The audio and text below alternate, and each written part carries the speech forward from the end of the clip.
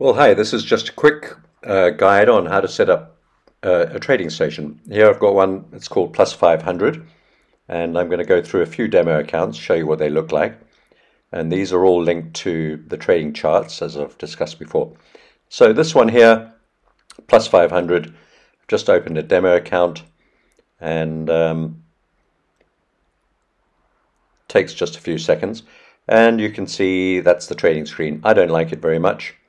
I think it's a bit clunky, not very attractive, and not something I want to use, so I'm going to move on from here and go to the next one. I'm just going through a few of them that I haven't used before. Here's one called Easy Markets, and once again, if you click on the demo account button just there, that's the one. Again, you just put in your details, name, choose a password, etc., etc., and it'll take you straight into the trading station. So this is Easy Markets. Don't like this one very much either, so just don't like the layout and the look and the feel, so I'm going to abandon this one. Here's another one called AVA Trade or Ava Trade. Once again, demo account, takes a few seconds. You can use any of these. I haven't used them before, but I just thought I'd show you my fiddling around. You can go into a demo account platform straight away, save your password, and takes a few seconds and you'll be taken to the trading station. Don't like this one either. Don't like the layout, don't like the buttons. It's very important that you feel aesthetically pleased by what you're dealing with. And here we're back to the trading charts, and these are all the brokers you can connect with. Now I'm going to go to the Oanda account, which I recommend, and you can connect it straight to the charts. And you can actually trade off the charts as well. So this is my long-standing Oanda account, and once again you can just log in there where it says demo account, and it'll take you into this window. You can see it's populated with a chart with some prices on the left, and basically your open trades and balance and all that sort of thing next to it. So you can get rid of the charts, by the way. You don't need to see them on the screen if you're using the other charts like I am.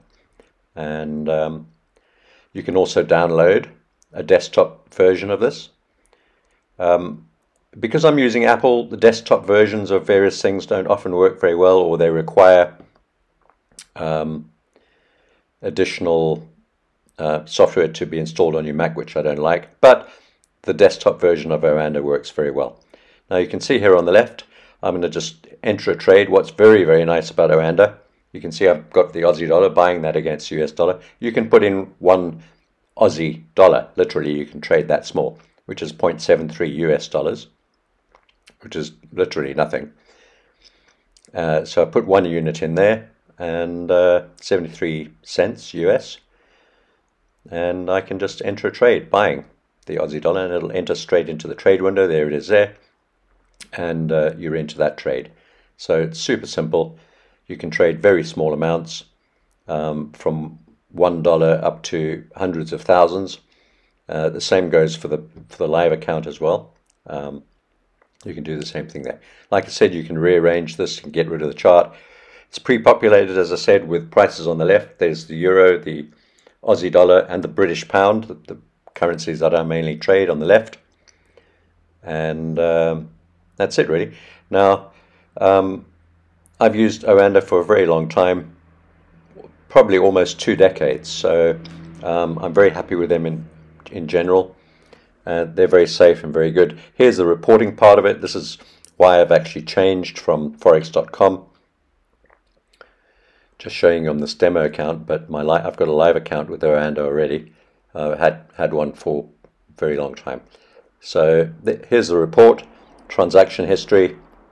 You can select the date range and various other fields that you want to show. You can add or remove the fields, and if you go along to the right, you can see the account balance as it changes. All those transactions in there are just rollover interest, so there haven't been any trades. The Aussie dollar trade that we've just put on doesn't show yet because we've still got it open, I think. If we close it, no, there it is. And now if I want to close that trade, I just click on the reduce or close trade button. There it is, units to close, the one. I just press on submit and the trade is closed and it should disappear from the screen. So there we go. That's Oranda. So I highly recommend that. It's as simple as chips to open a demo account or a live account and then add it to your charts. So just thought I might throw that video in there. You might find it useful. So I would go with that.